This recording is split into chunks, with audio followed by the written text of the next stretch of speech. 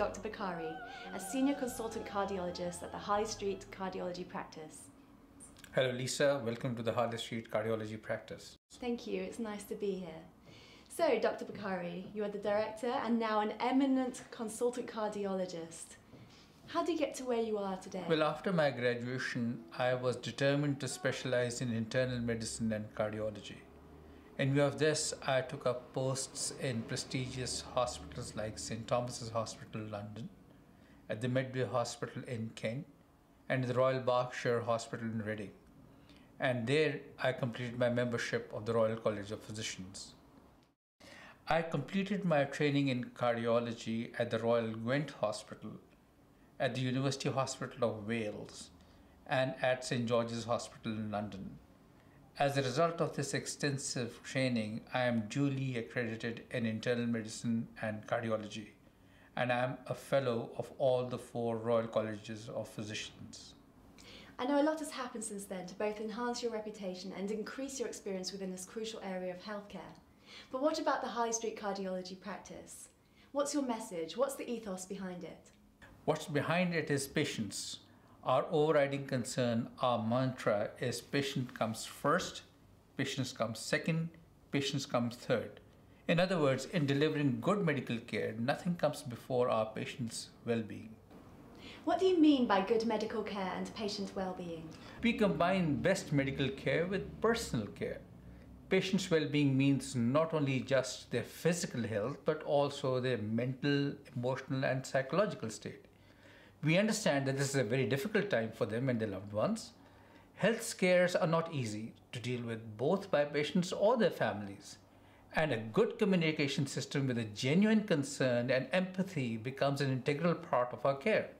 We try to address these concerns and worries through providing a supportive system that they can access online and over the telephone. My guiding principle when treating anyone is to imagine that if this was my loved one, how would I like him or her to be treated or looked after? So how do you achieve this very idealistic goal of patient care? Well, it is what we term patient focus. As the term suggests, our services and care are geared towards a responsiveness to patients' needs and preferences. Everything, therefore, is dovetailed to ensure the patient's needs are met. How exactly would this manifest itself in practice? Well, Lisa, we strive to deliver the safest, the most effective evidence-based cardiac treatment. We ensure our patients are dealt with utmost respect, dignity, in a comfortable and a safe environment. Most importantly, we keep our patients informed and encourage their input at every step of their care.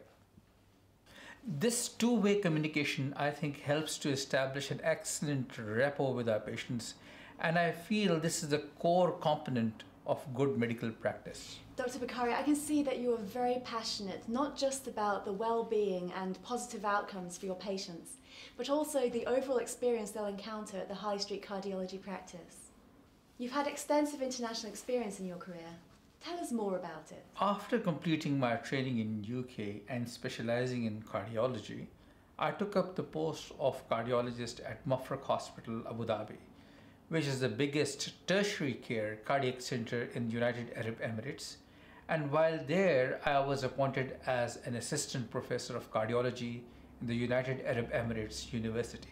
In the 10 years I spent in United Arab Emirates, besides being involved in the teaching, I treated all levels of society, including being appointed to treat the royal family, and had the honor of being appointed the personal cardiologist to the President of United Arab Emirates, Sheikh Zayed bin Sultan Al Nahyan.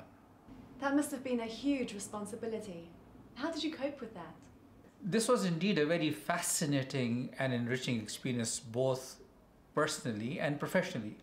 It gave me opportunities to lead medical teams internationally. I have led teams in Europe, America, South Asia, Africa, and the Middle East. My most fulfilling experience has been leading teams and projects of delivering healthcare and emergency medical aid to disaster-stricken regions of Bosnia and South Asia. I also participated in developing healthcare policies at a national level.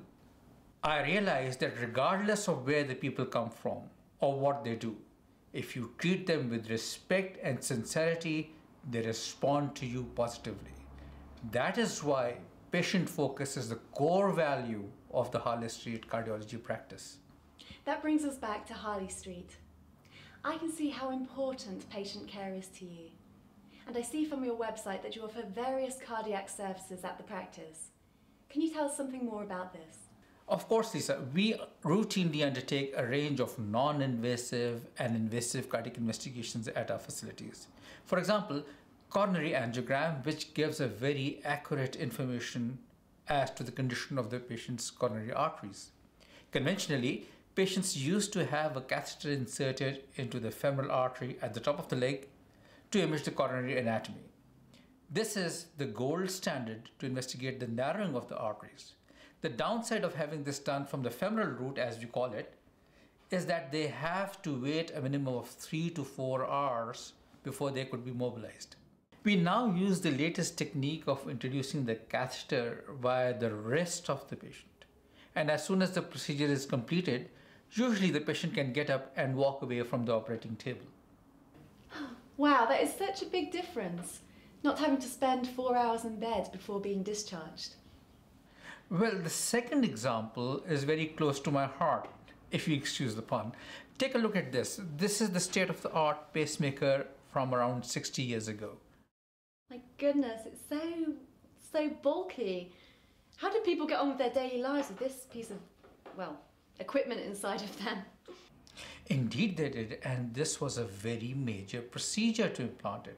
But then it saved countless lives. That brings me to this technical masterpiece, the modern pacemaker. I now implant this if clinically indicated. Well, what a difference. I can't believe the size of it. It just looks incredible. I agree, and it's incredible. And I have introduced the concept of day case permanent pacemaker implantation. The advantage from the patient's perspective is that the patient has the procedure and returns to home the very same day. Well, thank you for talking to me today, Dr. Bokhari, and sharing your thoughts and experiences of cardiology care. Is there a final message you'd like to leave before we close? Lisa, the bottom line is I love patient contact. And that's what being a doctor is all about. I enjoy what I do. For me, the biggest reward is seeing patients getting better, getting back to their families and getting on enjoying their lives. That's what I